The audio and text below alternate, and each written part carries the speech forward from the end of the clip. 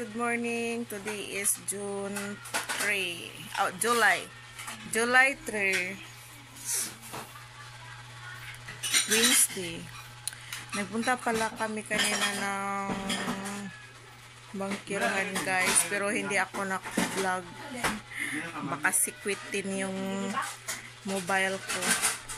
Kaya hindi na ako nag-vlog doon. Nakita ko na lang yung binili naming alimango. Binili namin sa bangkiruhan. 450 ang kilo. Tapos yung medyo malalaki is 650. Doon kami sa 450 ang kilo.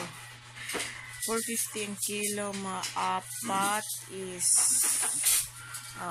300 plus.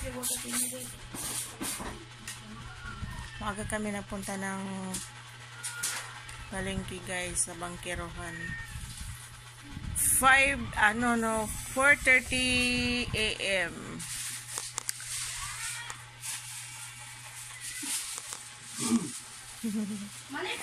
Okay, guys, don't forget to subscribe our channel, Me TV, and hit the notification bell para ma-notify kayo agad if I post my video. Okay, guys, see you later. Pakita ko sa inyo mamaya pag naluto na yung alimango. Hi guys, nagluluto kami ng alimango. Ayan.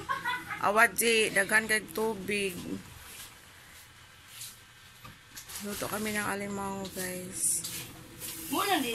Guys, luto na ang alimango namin. Inano lang namin to.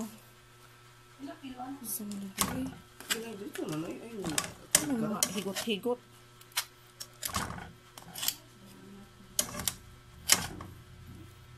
Ayan, guys, natanggal ang mga tali. Mayroon pang tali. Sumama. Hindi mo na-imagine. Ayan, guys. May isa ka po na. Taalang din. Ayan. Kuriyor, masikutok ko. Honey. Apa. Yan, guys. Ay, rada yung sipit. Binoiled lang namin. Yung sipit. Yan, guys. Yung alimango. Bang tayo.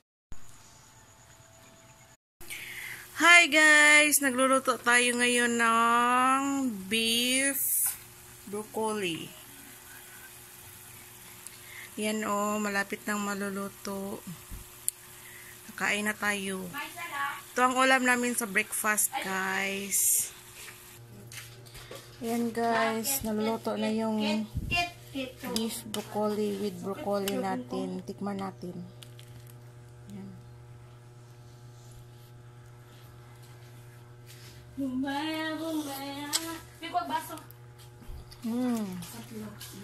Yummy. Delicious. Yummy.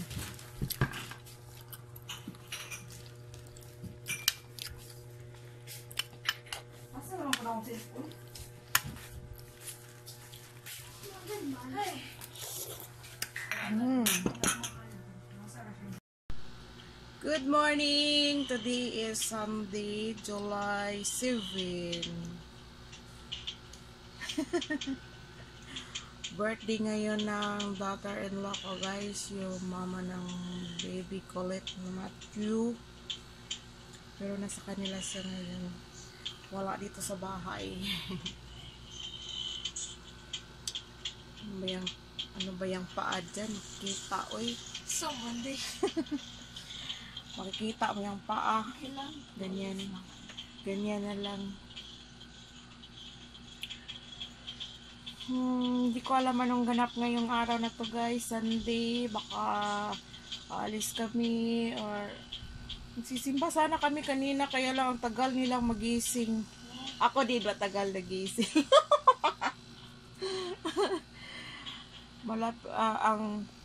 Ang mas kasi dito sa amin, guys, is 8 AM.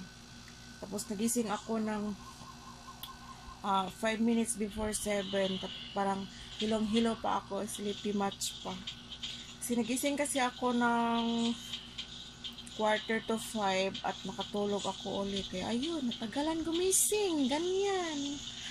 Okay guys, see you later.